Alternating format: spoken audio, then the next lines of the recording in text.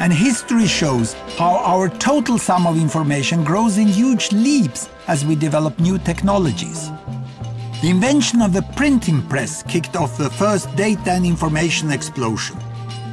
If you piled up all the books that had been printed by the year 1700, they would make 60 stacks, each as high as Mount Everest.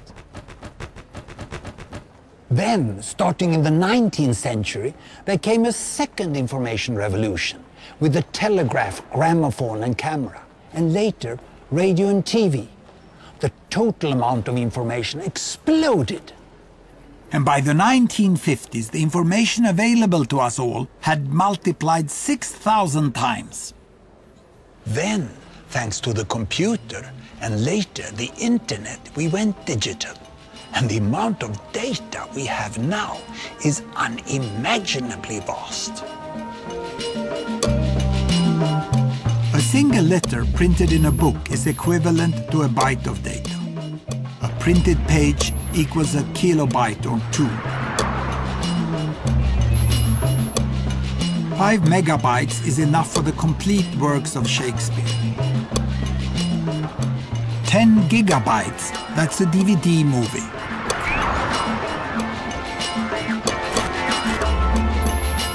2 terabytes is the tens of millions of photos added to Facebook every day.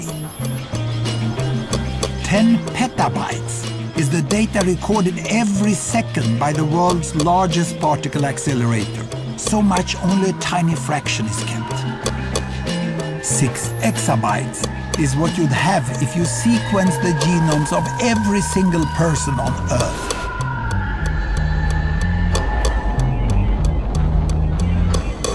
But really, that's nothing. In 2009, the internet added up to 500 exabytes.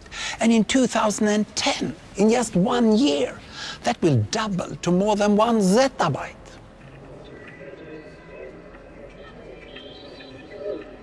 Back in the real world, if we turn all this data into print, it would make 90 stacks of books, each reaching from here all the way to the sun.